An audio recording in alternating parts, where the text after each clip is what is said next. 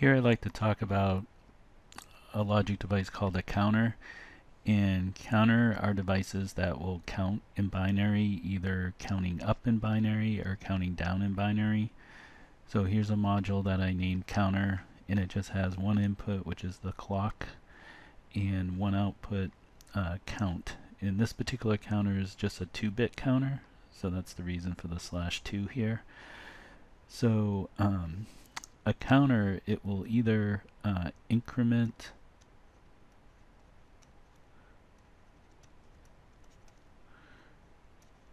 or decrement by 1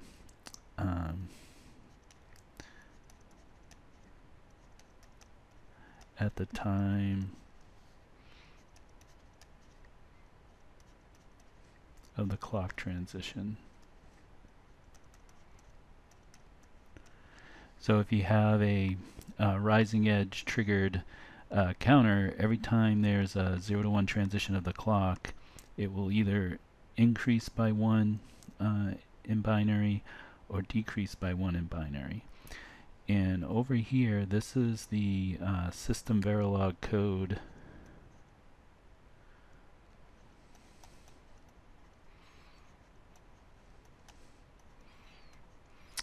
System Verilog code that models an up counter. Okay, up counters are counters that increment by 1 every time there's a clock edge. So if you take a look at this, you can see the name of the module is counter, and as I have over here, the input is CLK, output is count that's initialized to 0, and then within the always flip-flop block, which is dependent on a positive edge of the clock. So again, this is a rising edge type of counter. Well, every time it enters this always block on each positive edge, output count is just going to be incremented by 1, as you can see here. So since it's a 2-bit count, it would just have these values. So if it initially starts at 0, as I have here, it would just count from 0 to 1.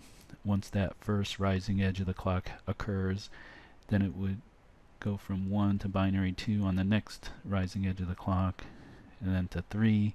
And then once it gets to 3, the next rising edge of the clock, well, it will just start over again and go back to 0, and then just keep on going 0, 1, 2, 3, 0, 1, 2, 3. Now, if we wanted a down counter, all we would have to do is just change this plus sign here to minus, and now it would decrement every time. The count would decrement every time there's a rising edge of the clock. So if we stay with the initial value of the count being 0, it would go from 0 to 3. Okay, if you start at 0 and you have a down counter, well, once that first edge of the clock occurs, it's going to go to the maximum value here, and then it would just go in this direction for every clock edge.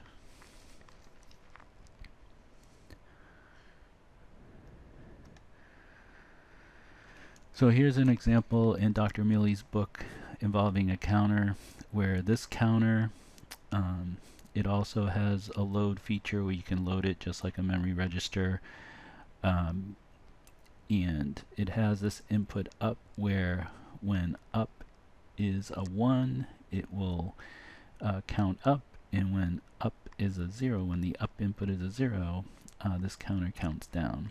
Also, you can see it also has a reset. So let's look at this timing diagram. You can see in the timing diagram, and also in the description here, we're told that the reset is asynchronous. Okay, so again, asynchronous means that input does not depend on the clock. Also, it's active low. Okay, so active low asynchronous. So let's see what our output count would be for this timing diagram that we have here. So you can see right at t equals 0, right here, that the reset is asserted, that the active low reset is 0, and since it's synchronous, it doesn't depend on the clock, so that means that the output of our counter to begin with is going to be 0. So in hex, since it's 8 bits, in hex we would just have a count output of 0, 0 since it's reset. Now I made this a falling edge. In the description I'm pretty sure it doesn't say either, just because we haven't done too many of these problems, these timing diagrams with falling edge triggered. I figured I'd make this one a falling edge. And I also changed Dr. Mealy's problem just a little bit, where I made this load input stay 1 for a longer amount of time. So this is just my modification here in red. So since this is falling edge, we're looking at the 1 to 0 transitions of the clock. So here's our first 1 to 0 transition, and you can see we're no longer reset. The up input is low, which means we're counting down. So if we're starting with all zeros for our count, and we count down 1, remember when the counter is counting down, it's going to decrement by 1 in binary. So if you started all zeros and you subtract 1 from that, well, that's all 1s. Okay, just like when you have a 2-bit counter, if you start at all zeros and then you decrement by 1, you go to all 1s. So it's the same idea here, it's just that we have 8 bits instead of just 2 bits. So that means that our count would be all 1s, 8 1s, which in hex would just be FF, right? Because all 1s, as you know, 4 1s in binary is 15, which is F in hex. Let's see, so then our next, oops, we're over here. Our next 1 to 0 transition of the clock occurs at this time, and we're still counting down. So we'll go from FF in hex to FE. And then this next falling edge of the clock, we're still counting down. So we count down 1 more now from what we had. So this would be FD in hex. Okay, now here's the next falling edge, and during this time, well, we're loading. Okay, so the load input is equal to 1, which enables the load. So just like when a memory register gets loaded, when a counter gets loaded, it just takes the data that's on the D input, and that's what now becomes your output. So let's see, at this time this is hex 3-4. So the count output becomes the D input of hex 3-4. Okay, and now the next falling edge comes along and we're counting down. So 34 minus 1 will give us a hex 33. And then the last thing that happens is on this falling edge here, the up input is 1, so we're counting back up, so we go back to a hex of 3-4. Okay, so that's how these general counters that can count either up or down and do loading and typically have a reset input, how they operate. Now the last thing I'd like to go over is that often it's handy to do clock division, okay, to divide your clock down in frequency. So here's a module that will do that for you. Here's the black box diagram. It just has a single input CLK and a single output SLK that stands for slow clock. Okay, and I named this clock div for short for clock divider. And this is the Verilog code that models this clock divider circuit. So before we look in any detail of this code right here, the Basis 3 boards that we're using in the lab, they have a board clock frequency of 100 megahertz. Okay, so that's 100 million hertz. And as you know, period of a signal is just the reciprocal of frequency. So if you take the reciprocal of 100 megahertz, you get 0.01 microseconds, which is the same as 10 nanoseconds. Okay, remember, nano is times 10 to the minus 9. So what that means is that one cycle of our board frequency is 10 nanoseconds long, which means that, okay, since the board frequency has a duty cycle of 50%, duty cycle is just the amount of time the signal is a 1 compared to the period. So the clock frequency on the Basis board, it's a 1 for half the period and it's a 0 for the other half of the period. So that's 50% duty cycle. So if our period's 10 nanoseconds, it's low for 5 nanoseconds of that 10, and it's high for the other 5 nanoseconds of the 10 nanoseconds. So if we want to divide the frequency of that board clock, one way to do it is shown in this Verilog code here, where we set this parameter max count, and you can see the default value here is 1. But as you know from previous information that's been given in the lab portion of the course, you can change the parameter that's in your lower level module. You can change that in your top level module of a structural design. So let's say, for example, you change that max count parameter in your top module to 50 million.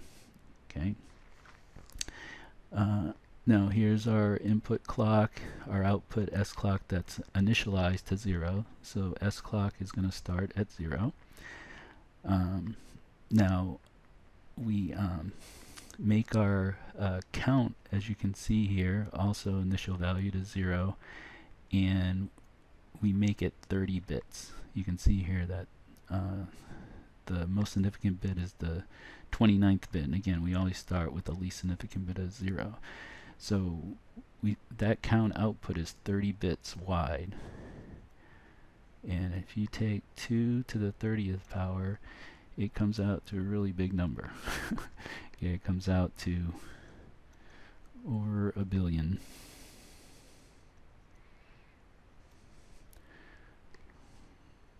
Right, if you plug that into your calculator, you'll get a number like this. So you can see it's a really large number. So we can make our max count, up to this number here. But again, for this particular example, we're making it 50 million.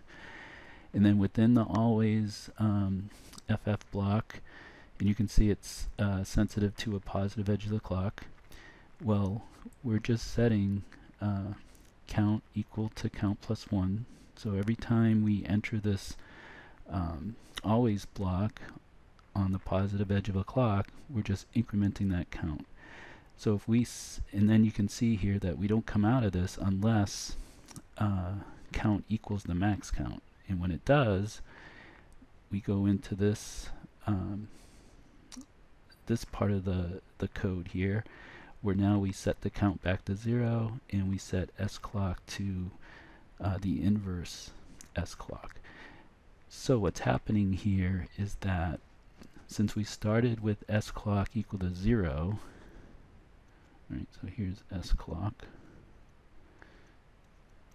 alright, it's 0, and it's going to stay 0 for 50 million clock pulses, right? Because it's going to take 50 million positive edges of the clock before it will invert S clock and then go through this count sequence again. So effectively what happens is that S clock is going to be 0 for 50 million periods of our board clock frequency. So we're going to have 50 million times 10 nanoseconds.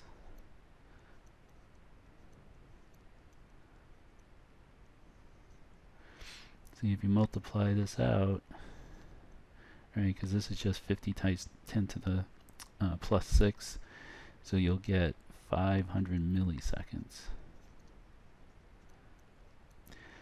So S clock will stay low for 500 milliseconds before the count gets back set back to 0, and S clock gets inverted to a 1, and now it's going to stay a 1 for 50 million cycles of our board clock frequency. So this will be 1 for 500 milliseconds. So for an input of 100 megahertz,